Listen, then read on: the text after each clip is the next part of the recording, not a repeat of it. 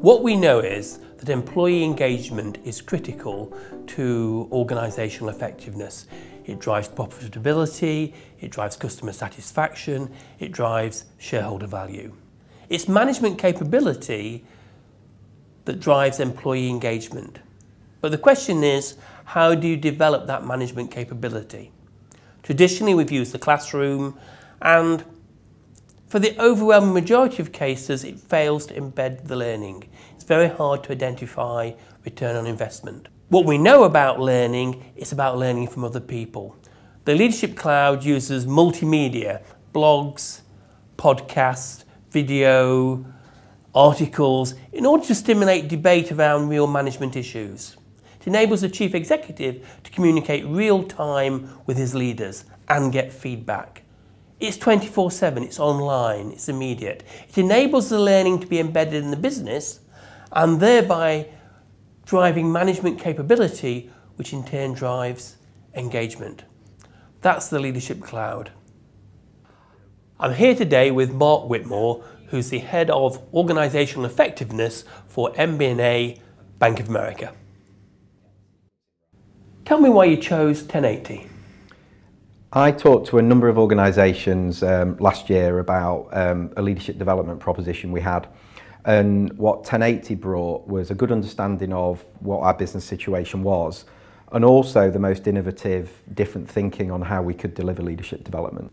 Why the Leadership Cloud to help build management and leadership capability? I think because it was different. I think we've traditionally done classroom training over a number of years, and we thought about our strategy, we thought about our culture, and traditionally we've been very passive, we've educated people, and what we felt about the cloud was it completely turned that on its head and it made it participative. What were the challenges faced by the business? I think that there are four that come to mind which really stand out. There is a real ignorance and anxiety around social media as a whole. Time is a challenge as well.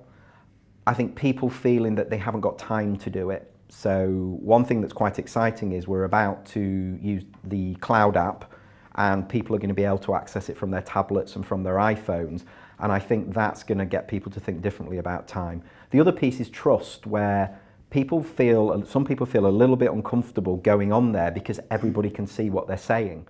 So I think there are a number of things, and I think they were probably our biggest challenges.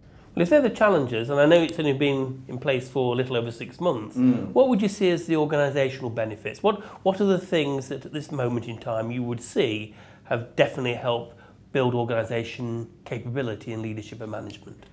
I think two of the three challenges are two of the three benefits. So I think time is one of them. I think just people haven't realised it yet, which is you're taking away a whole lot of need for meetings and need to go in the classroom.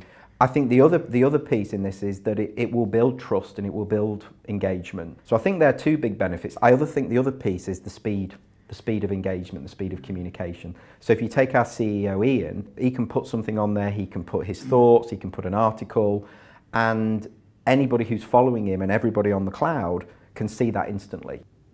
So, a good decision to buy the Leadership Cloud? I think the answer is yes.